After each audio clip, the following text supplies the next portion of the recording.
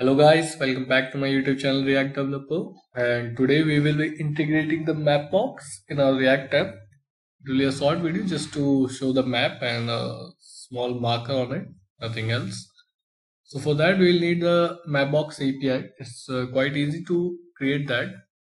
Just create your account here, and once you have successfully created the account, you can just create the access tokens. You will get the tokens here, and don't copy this because I'll delete after this video. So you'll just need a debit or credit card, but it will give you, as you can see, 50,000 free freeloads and 50,000 free requests. So it's quite enough to test the maps. So let's jump into our development part. So we will need that React Mapbox GL.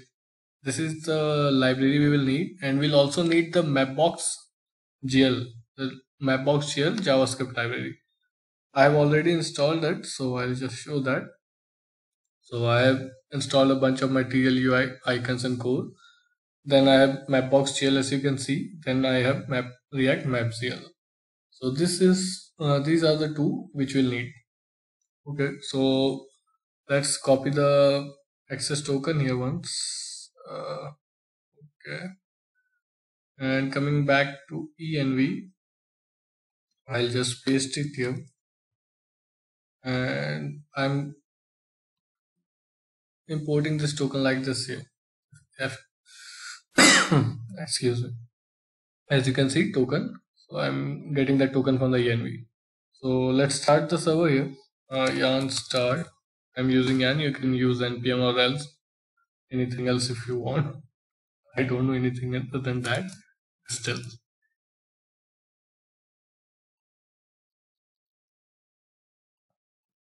So hello world is there. Good. So we'll need quite a few things. So let's start with that. So const view port.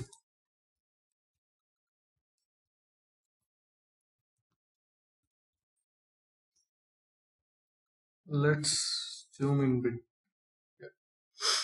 So here we will need two of these. You say the latitudes and the longitudes, which will be initially focusing on. So if you're getting my point, I'll need a latitude.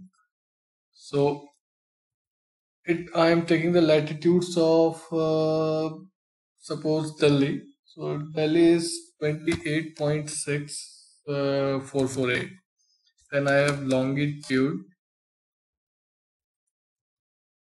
and longitude is around 7.216. I'm not going deep than this. And we'll have a zoom label. This is for the React Mapbox GL. So zoom level will be around, I guess, 6 is enough. But we can check this later, what zoom levels we want. So let's do one thing here.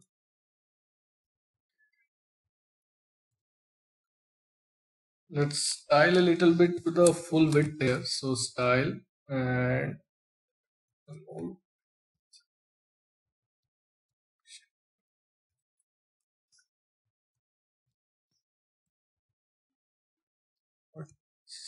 Android VW, the viewport, and then height will also the same 100 VH.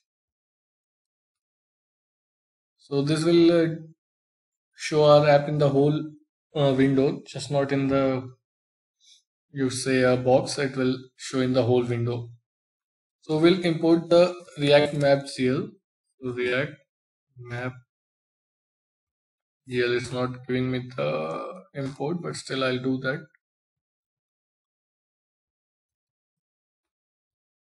Import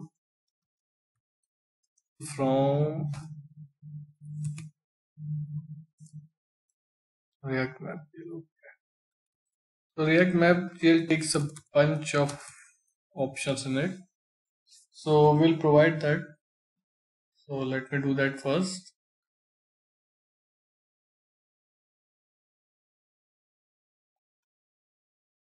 First we will need that viewport. So how viewport work is since we have already created that, so just we'll pass this with the spread operators here.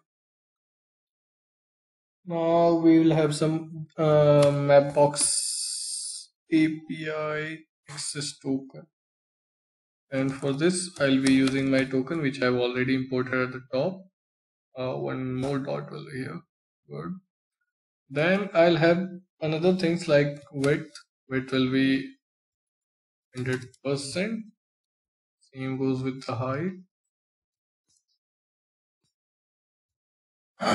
Now we'll have some transitions. So I can have a transition duration of suppose 200. You can keep it as you like.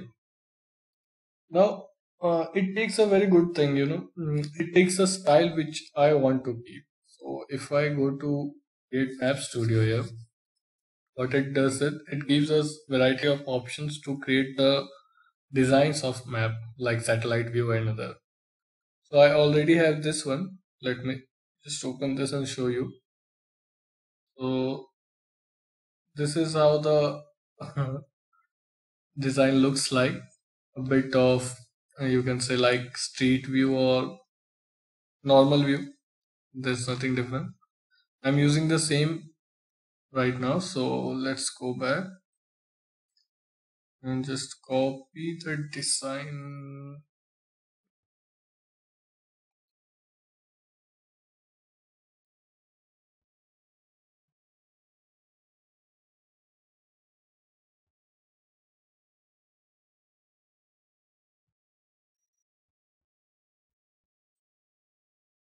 So here we'll have map style. Oof. It's not working, man. Why? Hmm. Something is wrong, but I don't know what.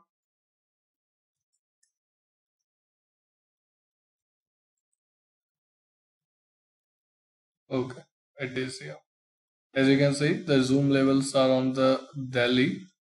We can have a little zoom out thing. So I'll just do this 4 and again load the map. 4 is a bit out of the box. It looks somewhat good, but still we can go a little more. Yeah, this is so the initial map has been loaded here. Now we'll use the markers. So React MapGL provides you with the markers which you can use to see the places, or sometimes you want to record something like that. I'll not go in deeper in that part, but still I'll show you the using of that what you call is marker. So I'll use a new place thing here. Set new place. Use state will be null for initial. Okay. We are new. So in this one, I'll write if new place, and for some reason I use this tertiary operator, for the if statement, and then at last I use the null instead of the shorthand process of using double and. You can say it's my personal choice. You can go with the double and thing. Means there's no limitation for that, but I just don't use that. It's just my personal choice that I don't do.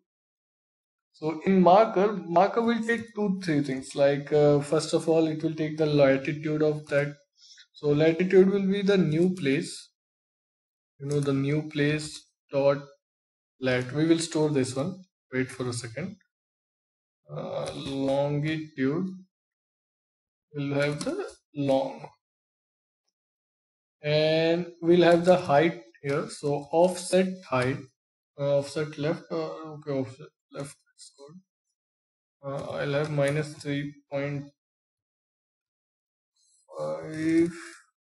minus 3.5 was there.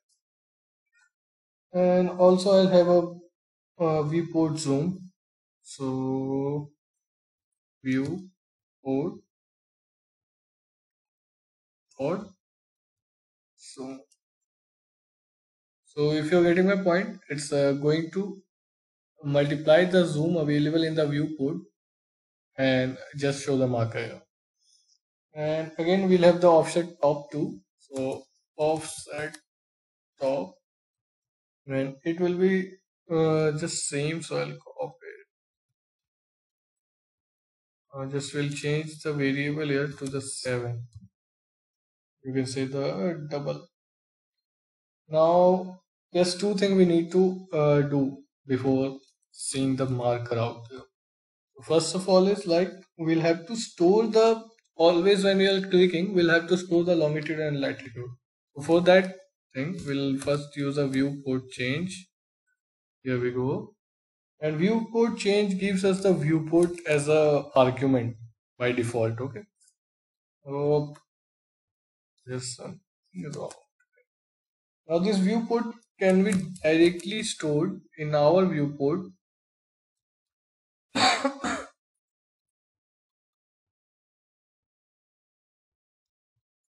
So if you want to console this set viewport, you will see the changing locations with the latitude and longitude.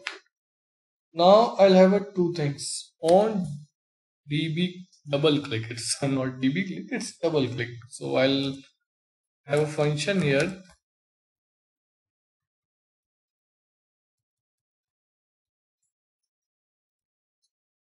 and click. Now this function will do our work. Now this function will have the event here. So an event of the this double click gives us the lang gate. It's called langlet, and this object contains the longitude and the latitude. So for that thing we'll have a very easy thing. Cons longitude plus latitude is equal to e dot lng lat. And now what we will do is we'll just use the set new place, and set new place will have second set new place will have both this lat and long thing. So lat is equal to latitude and long will have the longitude.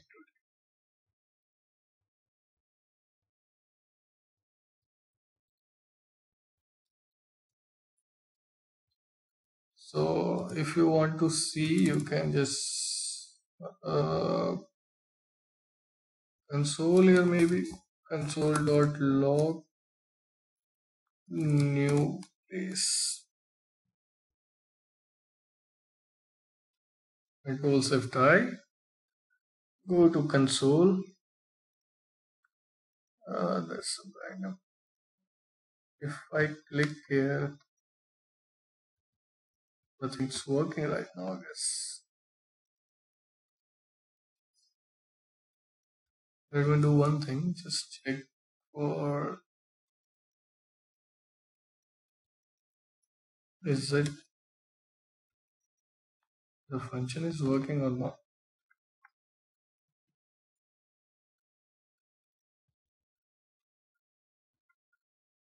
No, I don't see any difference here.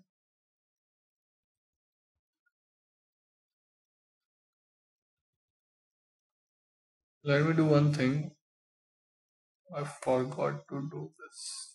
Let index let it be 999.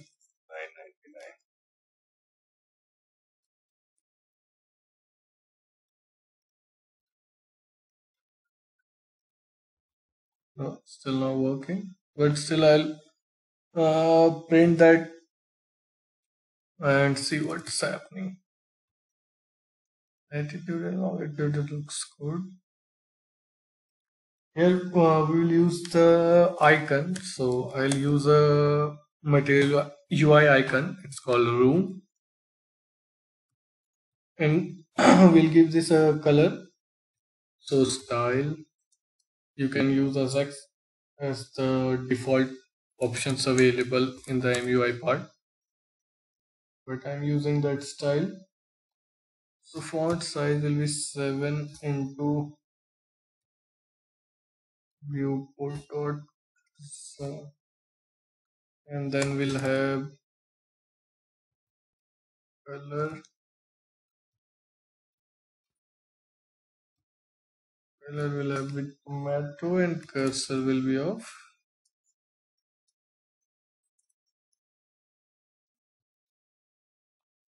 I guess this looks good.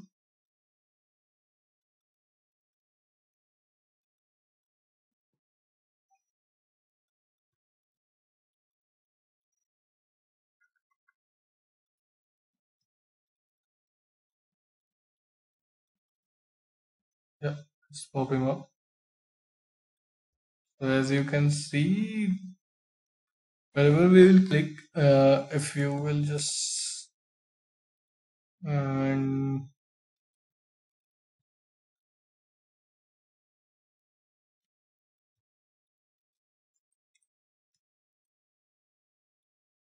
if we click somewhere, it will give the latitude and longitude of that part. We can have different zoom levels. Like if I put a 4 here, if you can see the whole India out.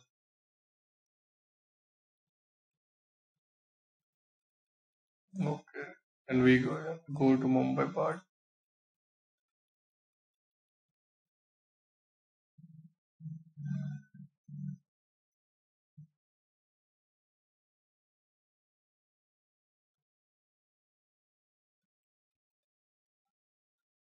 With transition, let me make this transition to real quick and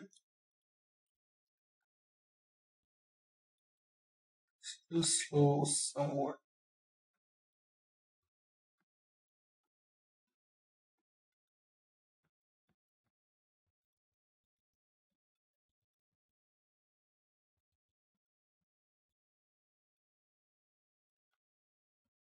So this is all for this video. Hope you got some information to integrate the maps. And if you do like my videos, please subscribe my channel as I'm just 50 subscribers to the 1K, and hopefully I can monetize my channel after that. So please subscribe and do like and share the video so that it can have a better reach. Thank you very much, guys.